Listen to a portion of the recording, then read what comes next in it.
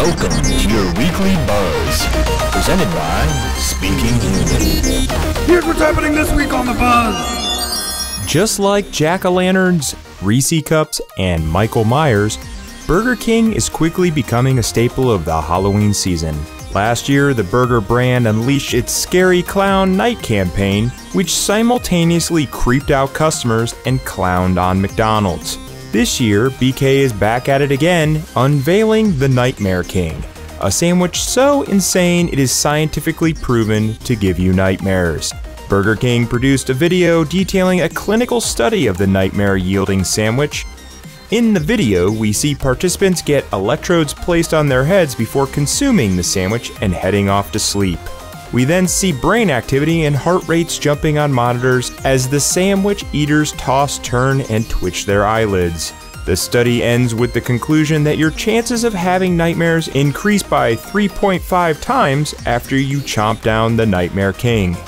The secret ingredient to BK's Halloween marketing success? While the ideas at the core of their content are humorous and lighthearted, the execution takes itself dead serious, delivering ridiculously real creeps and chills. Here's what's happening this week on the Buzz. Welch's new ad campaign is meant to be tough. That's obvious. Framed as a new campaign, Tough as Grapes is aimed at millennial men, who are apparently less concerned with the sugar content in juices than their millennial mom counterparts. It's an interesting approach that left us somewhat terrified. That feeling is probably due to the shock we felt from the complete departure of their typical fresh and good for you advertising. Once that shock wore off, we were able to look objectively at the ad campaign and appreciate it for what it is: a stab, or should we say crushing blow, to the status quo of juice beverage marketing. Here's what's happening this week on the Buzz. So much of Halloween revolves around our fascination with death. What if the dead returned as ghosts and skeletons? What if death comes seeking us in the form of monsters or slashers? What if humans could live on after death as vampires or zombies?